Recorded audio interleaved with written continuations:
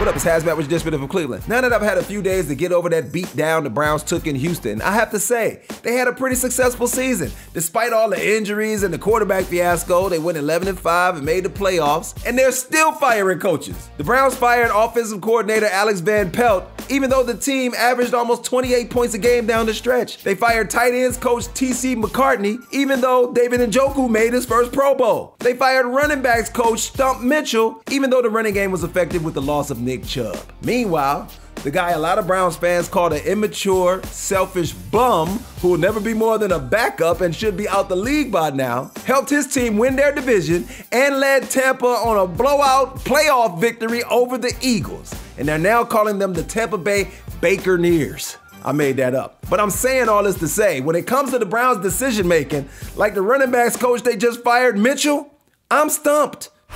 This has been HazMatt with your Dishin from Cleveland.